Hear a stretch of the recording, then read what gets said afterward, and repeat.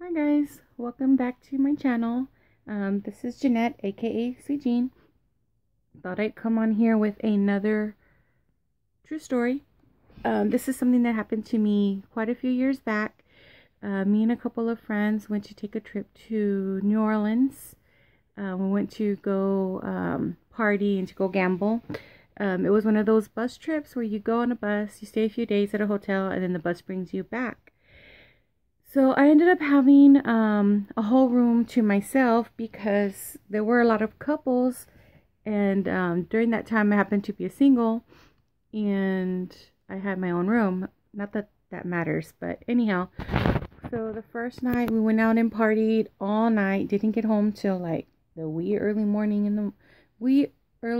hours in the morning, and then we had like a schedule of things that we wanted to do the following day, which was the next morning. And so I needed my coffee. I'm like, I need coffee. If we're going to do all these things that we have on our agenda, on our plan, on our schedule, mama needs coffee. So I go to the coffee pot. I go to the coffee pot to make some coffee.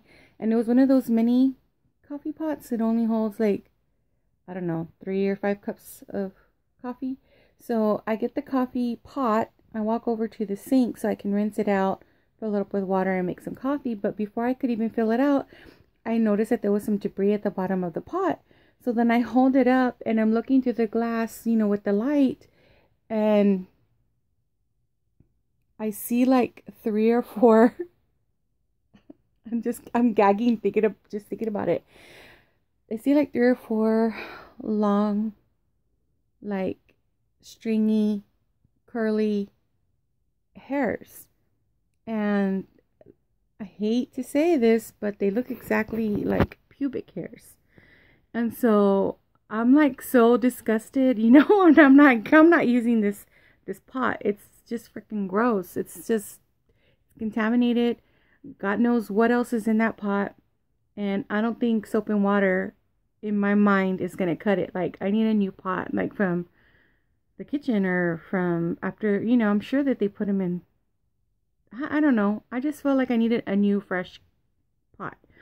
So I called downstairs and I'm explaining to them that I need a new pot. She's like, why? I said, the one I have is like really dirty. And she's like, well, what's wrong with it? I'm like, it's just filthy. It's contaminated and I don't feel safe using it. Can you just bring me another one? And she was like, I'll see if we have an extra one and I'll have someone send it up to you. And I'm like, okay, thank you. And I'm like, I don't know, I just got a weird vibe, like if I was bothering her with it. And I'm sure she's busy, whatever. So a few moments later, actually, someone comes knocking at the door.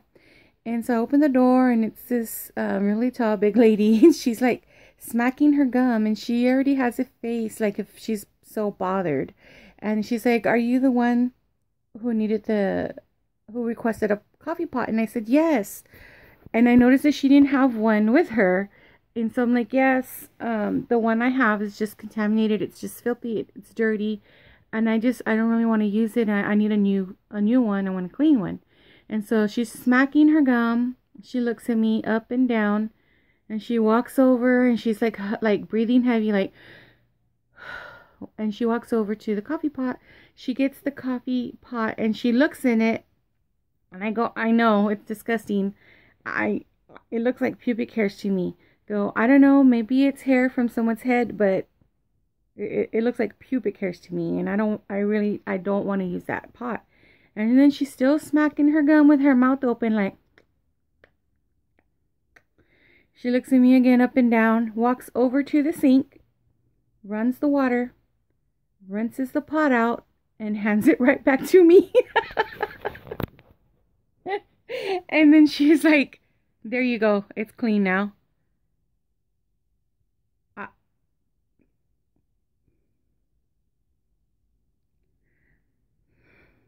I was at a loss. I was at a loss for words. I was like, are you serious? Like, okay. So I just looked at her And I was caught so off guard that I didn't know what to say. I didn't know how to react. And she just walked out, closed the door behind her. And so I, of course, didn't make any coffee there. I went down to where they were having breakfast, and I went and got some coffee there. So I was going to file a complaint, but I'm not one to file a complaint while I'm still somewhere. You know, I don't want them to like retaliate and go into my room when I'm not there and like go through my stuff or steal something.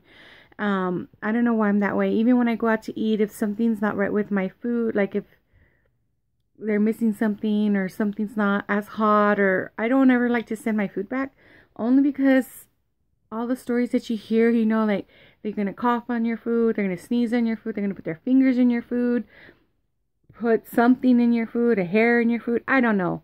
So I don't like to complain while I didn't want to complain while I was still there. I said I'm gonna wait till we check out in a couple of days, and then I'll you know, put in my review, and then I'm gonna contact corporate, because I don't know, I just felt like it was just gross and the customer service was shit there.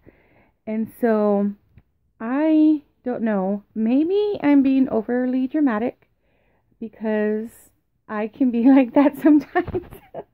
But I want to know what your opinion is. Would you have just rinsed it out, gotten the soap or the shampoo, you know, cleaned it out, rinsed it, and then just used it? Or would you have asked for a fresh pot like how I did?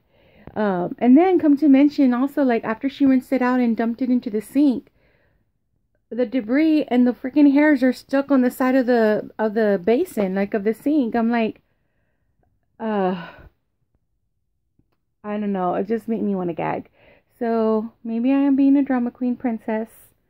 And maybe I should have just washed it with soap and just used it and stopped being such a brat. But in my mind, I was so grossed out, and I was thinking, what else is in there? What else did that disgusting person who placed the hairs in there in the first place, you know, what else could they have done or did to the pot? It could be contaminated. It could have some kind of germs in there. I don't know that person. I don't know. You know what I'm trying to say? So anyhow, yeah, I'm pretty sure they were pubic hairs. They looked exactly like pubic hairs. So anywho, thank you so much for watching the video. If you enjoyed the video, please give it a thumbs up, you know, comment, and if you like, subscribe by clicking that red button. Actually, I think it's down there. Click the red button and then click the bell so you can get notifications for future videos. And if you're one of my loyal subscribers, thank you so much for tuning in and watching this video. Thank you so much for your loyalty to me. I appreciate each and every one of you. I will see you in the next video, guys. Thanks. Bye-bye.